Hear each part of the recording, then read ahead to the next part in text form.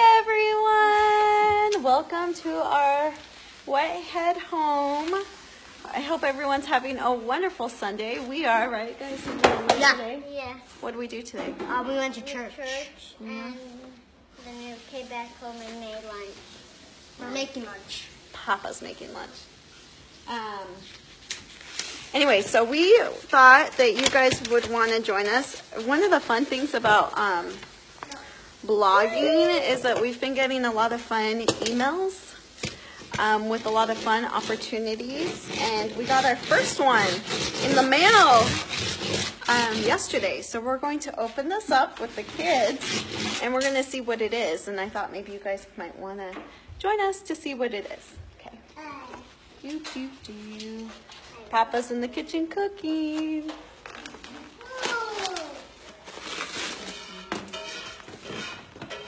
She's a big girl coloring. Our first book is... Ooh, what do we get? What do we get? Oh, what is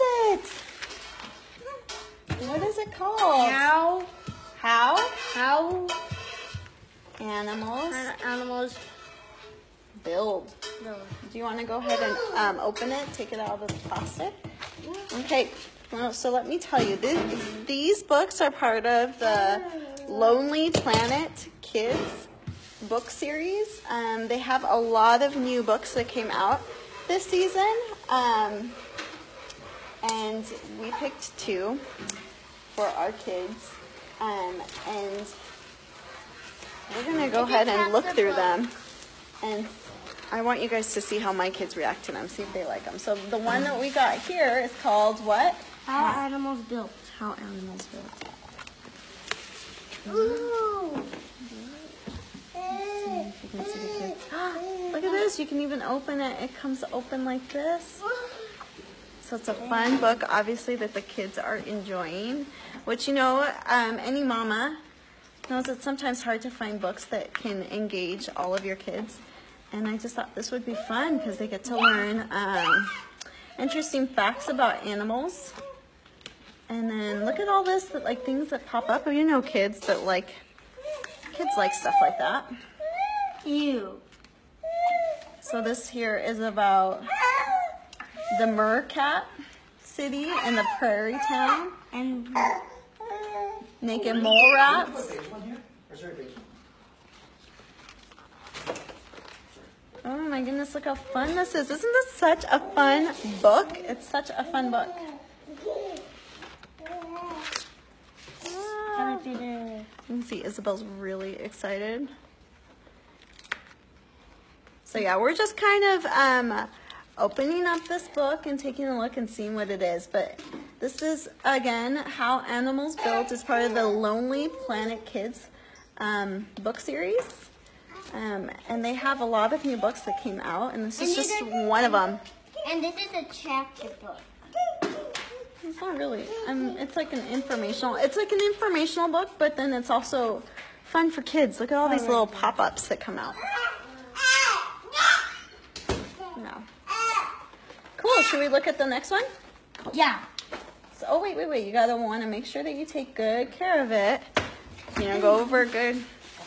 So since Elijah did that one, let's let Isabel do this one. So scoot over so Isabel can do this one. Okay. You want to do this one? And go ahead and open it.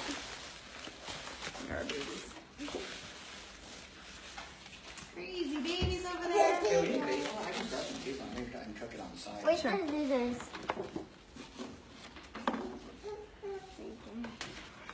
I want to see what this one is. Okay, scoot back.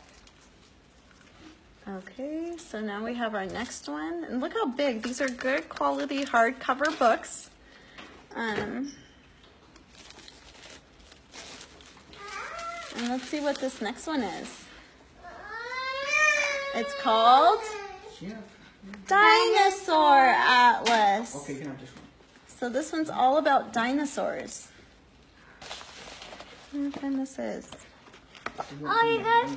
So again, we have pages that open up like this. You can see Elijah is still having fun with the other one. Yeah, there's maps. Well, it's an atlas, so of course there's going to be maps. No question. I'm having fun looking at the book.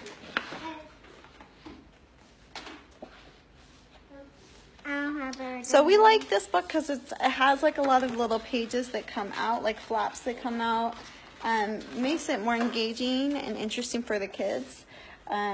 Interesting topics. We're gonna, obviously we just opened these, so we're gonna dive into them a little bit more. But yeah, we're really liking these. Let me just share a little bit more information about this one. This one is part of, it came out in October 2017. Again, this is the Dinosaur Atlas. Let's see. So this book here is, the price is $18.99. It's engaging, full-colored spread, offers kids amazing details about how dinosaurs evolved, what they looked like, and how they hunted, and more. Open gatefolds to reveal James Gilliard's iconic illustrations of giant sauropods, horned dinosaurs, duckbills, and ferocious theropods. So anyway, it looks like a really fun, captivating book. And you can see my kids are just loving these books. So anyway, we just wanted to share this with you. And I know it's Christmas season, so some of you are probably thinking about books. And I'm seeing a lot in mom groups, so you guys are looking for books for kids. My kids are 7 and 8, almost 9, and they love these type of books. So anyway, bye. Hope you guys have a wonderful Sunday. If I can